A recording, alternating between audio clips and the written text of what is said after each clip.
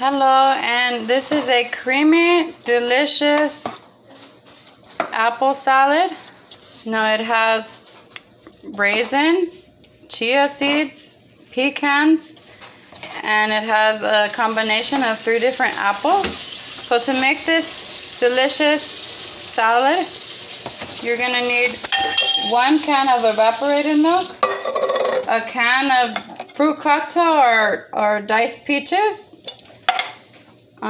Any size can you want would do, and a can of media crema. Now this is a must, you have to put it in there. You can substitute for some yogurt, but it's going to be slightly different. So, and we are going to just start by adding the peaches and the 3 cans all together in the bowl. And then we are going to add the nuts, and the raisins is optional, but it also gives it a good taste.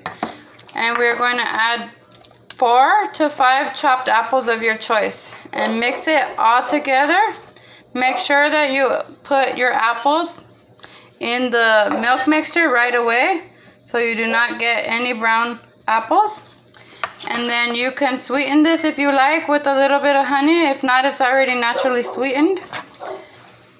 Or you can add a little bit of yogurt or condensed milk if you want. And this is a delicious, creamy fruit salad. And it's very good for you. And it's very crispy and creamy, and I promise you would like it. So 4 apples, a little bit of pecans, some chia seeds, and a can of evaporated, and a can of this Nestle media crema, and a can of fruit cocktail or diced peaches. You can also use diced pears, and you make this very delicious salad.